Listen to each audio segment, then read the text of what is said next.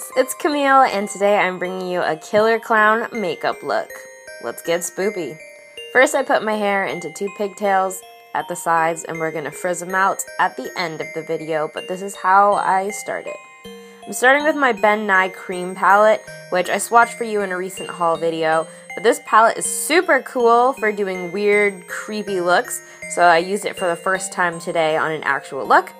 I'm starting with the white cream that I used all over my face just to give me a light, washed out, creepy kind of clown skin tone, I guess.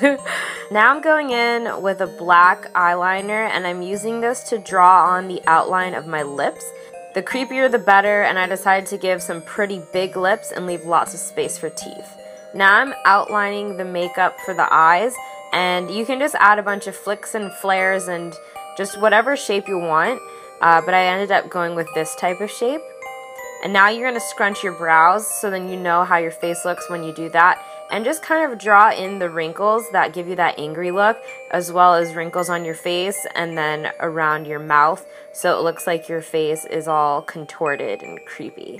So this is going to be the outline of all of the makeup we're putting on later. Going in with the cream white again, I'm using a smaller synthetic brush, and I'm drawing on some sharp pointy teeth.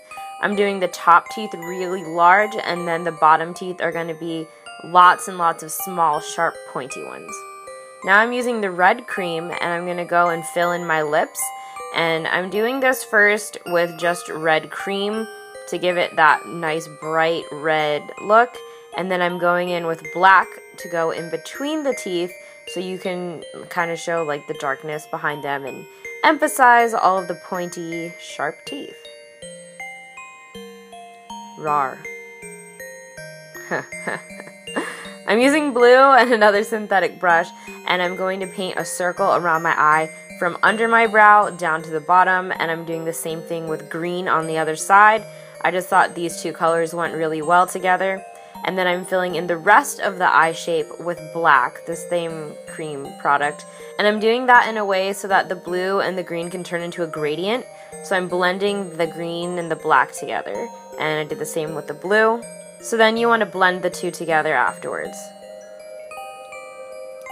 Now I'm going in with my Ohh I palette, and I'm using this blue shadow to set the blue cream so it doesn't go all over the place and smudge.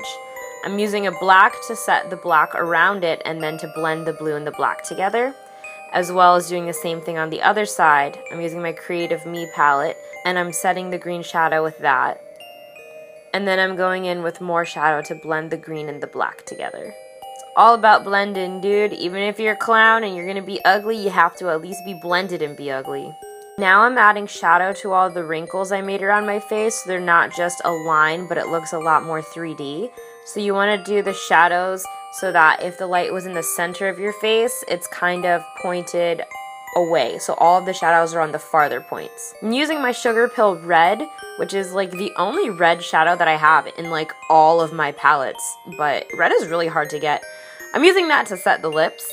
And then I'm setting the entire face with a translucent powder and a big fluffy brush, so then I don't have to go in with the individual colors on the detail parts like the lips.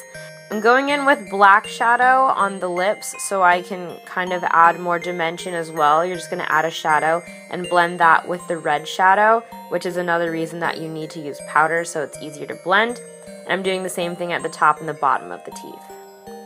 Now it's time to frizz out that hair, and as you can see, my hair was already kind of wavy because I had it braided before, so I'm separating all of the waves just to make as much frizz as possible. So it turns into this big puff ball like that. You can see a huge difference. And I'm just going to do that to both sides because clowns have bad hair days 100% of the time. What is it with you clowns? Get your life together. Go fix your hair. Or maybe it's part of your aesthetic. You know what? Let's not judge clowns. Here is some vampire blood. And I'm putting that on a synthetic brush and just placing that around my teeth. You don't want to ever put too much blood on at once because it does get overwhelming. So I'm just doing a little bit at a time, putting it around the teeth, on the tips of some of them, at the very bottom of my lips, and I want one part to drip down, so I added extra and I'm like shaking it. Come on, gravity, do your thing. There we go, we got a nice dribble of blood. Now I'm doing a circle with the black liner on my nose, and I'm filling it in with some red, and then I'm setting the red with my shadow so it stays in place. And then I'm going to go in with some black shadow to add dimension and kind of darken up the nose. And now you look like an evil killer clown. That's all you really have to do. I hope you guys liked this tutorial. It was pretty simple. It took a lot longer to do in real life. It's just a lot of tedious work, but it is really rewarding putting in a lot of time to do a crazy look and then see how great it comes out. So if you guys try it out, I'd love to see pictures. If you like this video, don't forget to subscribe to my channel. I have my vlog channel and all my social media links down below, so please follow me on those, and I will see you chameleons in the next video. Kisses. Mwah.